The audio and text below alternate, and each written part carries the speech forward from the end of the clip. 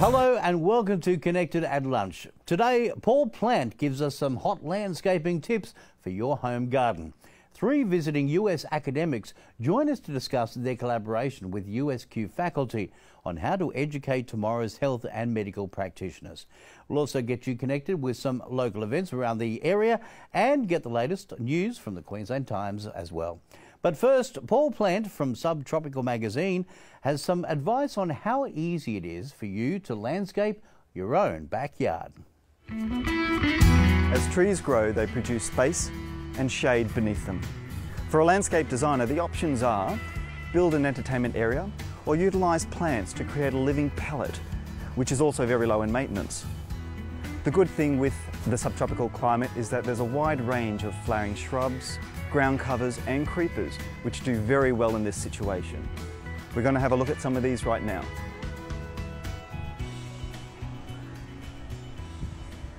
If you want to reduce maintenance in your garden, one of the best things you can do with these canopy trees is to underplant them with shrubs. In this situation, we've got the pink trumpet tree, which becomes deciduous once a year. Underneath, we've got the philodendrons and the hawthorn. Now, what happens at deciduous time is the leaves fall down through the shrubs onto the soil and become a natural mulch, and that's free from the tree above. The secret for success here is to identify what the canopy spread of the tree is and plant out as far as possible to that drip line. That means whenever the leaves fall, it goes straight down to the soil.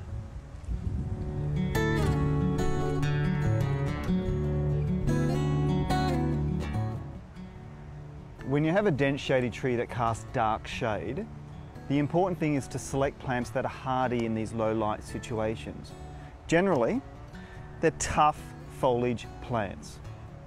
Flowers are not that important, it's actually the foliage and the plant itself that is more important, and selecting these plants is paramount. With a lot of these shady trees, they have surface roots, which means they're relatively close to the surface of the soil.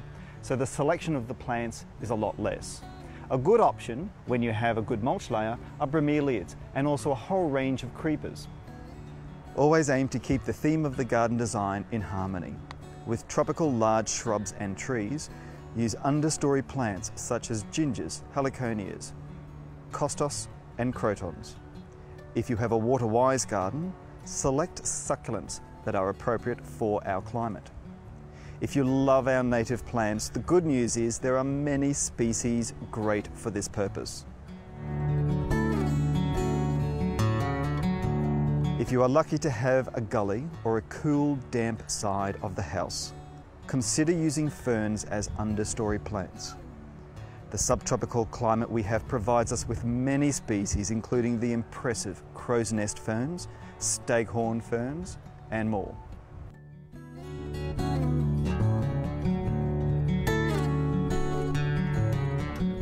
Perhaps one important element to landscape design is the saying, less is more. There may be situations in your garden when all you want is to look under the canopy of a tree to see the view in the distance, the limbs framing a view. Keep planting to a minimum, and sometimes even turf may be all that is needed. Great advice, less is more. Well, if you want your local advice for your garden, you can check out Paul's page, stgmagazine.com.au. Now, let's get you connected with some great events around the region. Tonight and every other Wednesday from 7:30 p.m. till 9 p.m, you can swing by to Harry's Trivia at Hotel Metropole in the corner of Waghorn and Brisbane Street in Ipswich.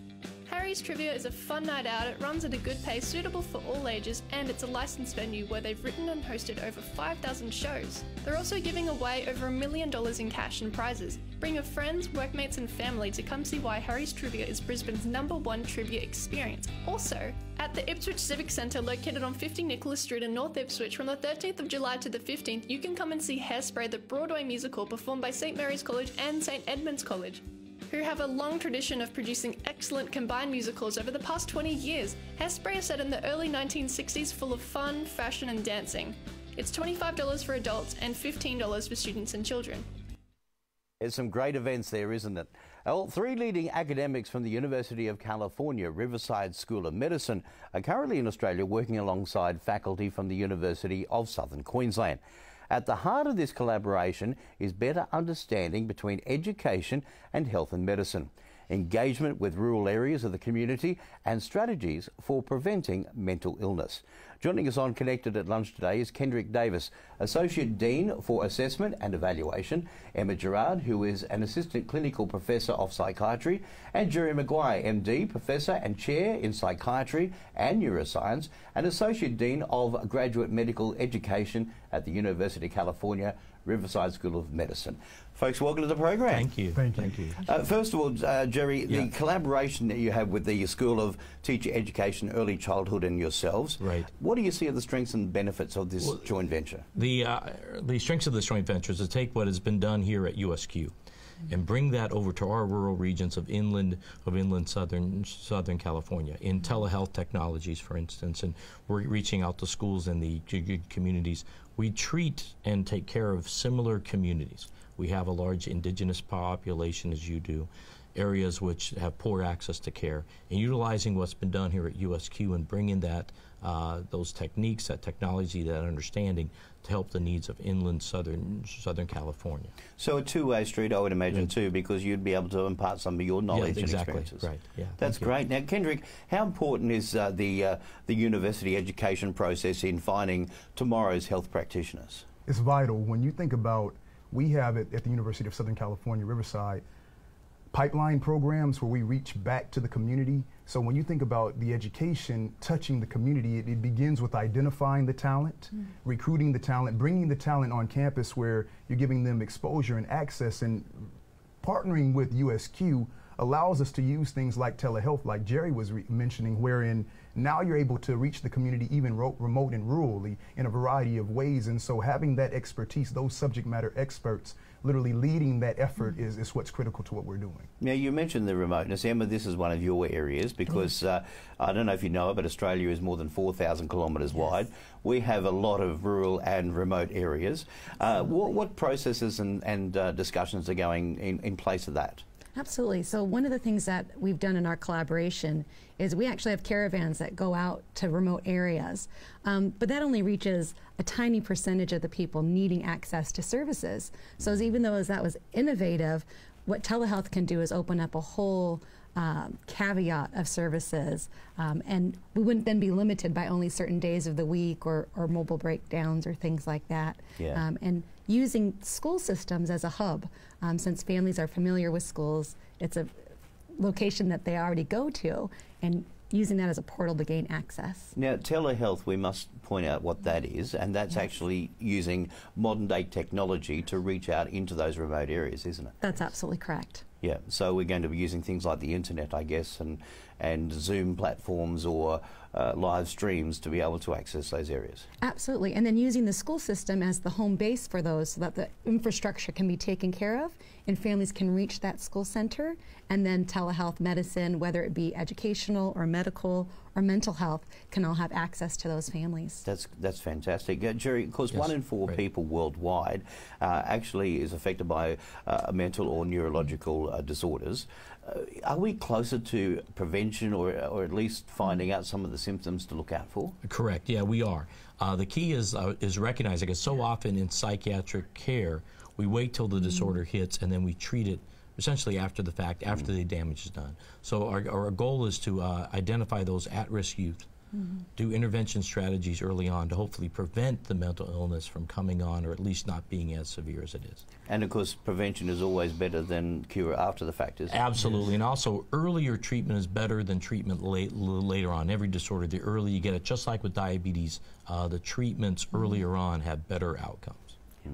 Well, it's tremendous work that you and the faculty of the School of Teacher Education and Early Childhood are doing at USQ as well. Thank you so much for joining us on the program, and all the very best for your continued time here in Australia. Thank you so much. Thank you so much. And of course, you can get a lot of updates by checking out usq.edu.au for all of the information on this program. Now it's time to check the latest in local news. It's over to the Queensland Times newsroom. In shocking news, a young takeaway worker was stabbed in an alleged attempt armed robbery overnight. The 25-year-old victim was rushed to hospital with serious wounds to his arm after a man armed with a knife demanded cash, while a second man kept watch outside. A physical altercation has then allegedly occurred at the Leichhardt store before 2 men fled the scene. A 30-year-old from Goodna and a 27-year-old man from Leichhardt will appear in Ipswich Court tomorrow. In other news, Council has revealed the reason why demolition works in the Ipswich CBD have been delayed.